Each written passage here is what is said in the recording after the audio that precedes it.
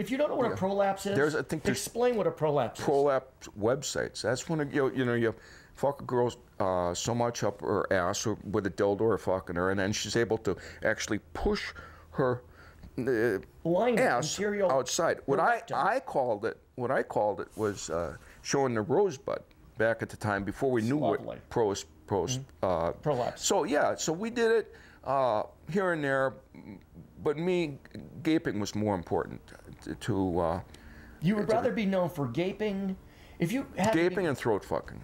Gaping and Max Hart. I mean, I invented throat fucking. Before, there were definitely nothing before that. If I did a tombstone, I think I'd put a big fucking gape in it, you know? No, you got to have the girl's face in the shot. Oh, on the tombstone. Now, she could be gaping, but you got to have her face in the shot. All right, these are the kind of things I think about.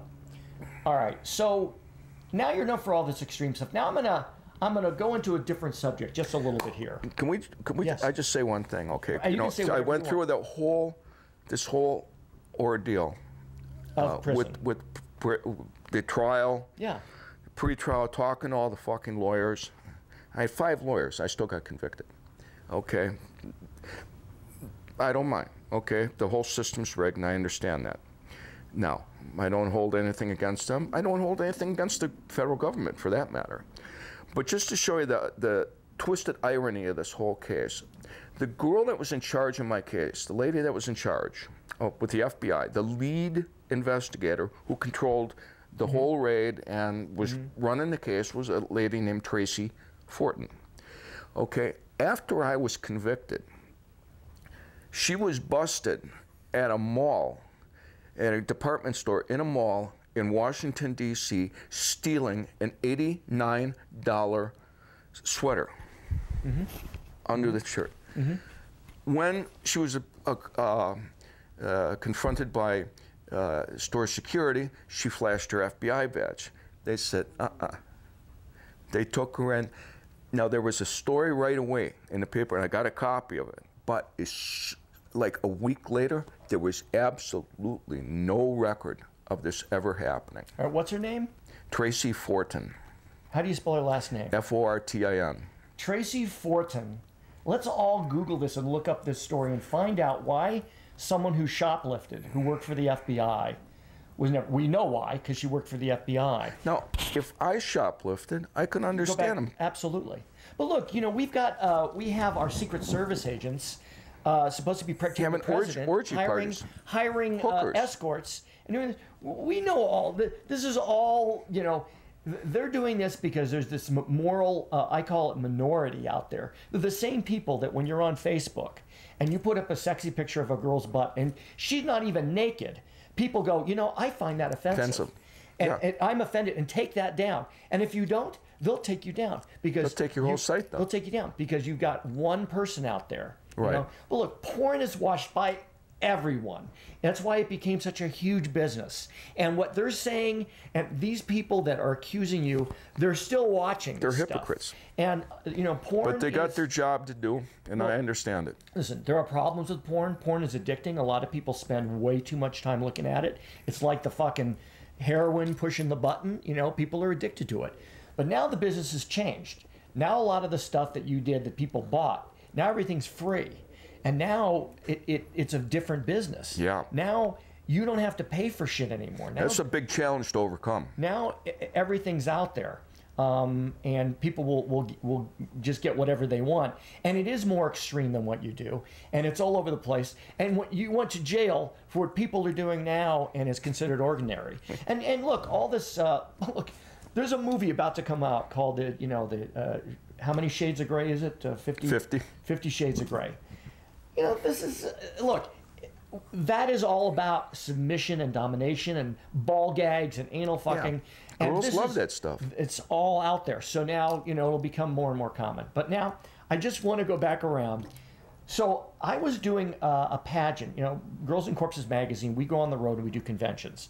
I created something called the Miss Dead Bikini Pageant. And we would bring girls, and we'd always have them in bikinis.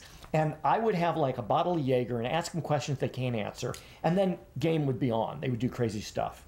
Well, I was in Indiana, and one girl showed up who was a stripper in Indiana by the name of Bonnie Rotten.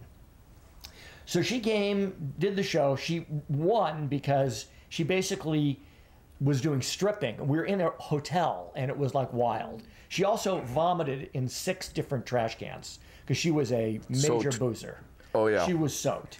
So now she's like, oh, I want to be in the adult industry. And I said, no, you don't want to be in this industry. She said, no, I really do. And I went, look, if you ever come to L.A., I know some people introduce you. So I took her to... Susan Block? Well, that was not for... Yeah, Susan Block was one. But also I took her to the photographer... yeah, I know. Who's our famous photographer from Penthouse and Playboy, but I forgot his name. He'll kill me. Think of it, Dom. You'll remember. But anyhow, so then I brought her to the Susan Block show. And she had a great time, and Susan's connected, but I, had introduced her to several people in the industry. She came back without me, and you were the guest on the show. Yes. And that's where the story goes into overdrive, because at one point she came to this beautiful house and made a video. What happened was she's a super horny girl. So she's down there, she's doing the pole dance, and I'm right underneath. I say, baby, we gotta fuck, man, you're looking good. And she's just getting all overheated. So after the show, you can't fuck on the Dr. Susan Block show. Well, I disagree. Specifically. Oh, afterwards there's an after show. Oh yeah, the after show you can. Anyway, I didn't fuck her there. I got her in another dressing room or something, or somebody's bedroom, I don't know. And I'm just unzip it, and that's the mating call for Bonnie Rotten when the zipper goes down, And she just gets right down, starts sucking it off. This is at the show. This is at the show. Right. We're off camera at this point. And then I'm fucking her, turn her around. I said, come on, let's go over to my place. And she says, yeah, let's go. And I thought that was cool because she was a young girl and I'm an old guy. 18, but legal, yeah? Yeah, of course. She was 18 at the time, and we come over here, and I guess she had some sort of magazine gig going on. She's a little reluctant to shoot a video at first because she thought it was going to somehow interfere with her magazine contract, whatever. She wasn't thinking. Well, we had the first ones that shot her, actually, for Girls and Corpses. Oh, that's wonderful. So we got that. So she's a horny girl. She's out of her mind. She has, who don't know Bonnie Rotten, she had cobwebs on both breasts. Yeah. And in the middle it says, "Dead girls don't cry." And I thought, okay, this girl, her tattoos, girls might get a little tattoo. You gotta shoot this. I knew we had to photograph. No, she went over at 18. She's got these tattoos. And she had told me, by the way, she had, in her personal life, had done a gangbang with guys before she even came out, when she was back in Indiana. Oh, yeah, I'm quite certain of that. So, anyhow. But anyway, we come back, and she finally says, yeah, okay, let's do it. But no anal, no fisting. So I said, okay, let's just have a good time. Didn't something happen with Layla Rivera, though, on the show? Wasn't Layla at the show? Layla was at that same show. Didn't she fist Layla or something? Something happened. I don't recall. She may have. Layla loves getting fisted by other girls. I think Bonnie fisted Layla, or Layla fisted Bonnie. Most likely, because Layla was a crazy, wild girl, too. I remember, yeah. But okay, so she comes back. But we come back, and so it turns out that, okay, let's shoot. So she signs the model release. Well, she's on your stage. She's got to see there's lights, there's a camera. She knows this is being filmed. It's all right here. Well, no, I told her ahead of time. I said we're going to do a scene, and when she finally agreed, she says, "Okay, well, no anal, no fisting." And I said, "Well, yeah, that's fine. Peeing's okay, whatever." And it was a pretty intense scene because she like loves to vomit. So I'm getting her head, and I'll shoot anything, if a girl's down with it, and she's like, puking all over the place.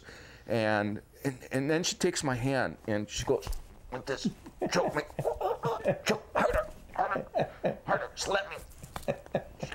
And you can see this on the video. Of course, you can't see it now because I had to take it down because for some reason that I don't understand, later on, I put it out about 2 years later. Yeah, I didn't see it out there. And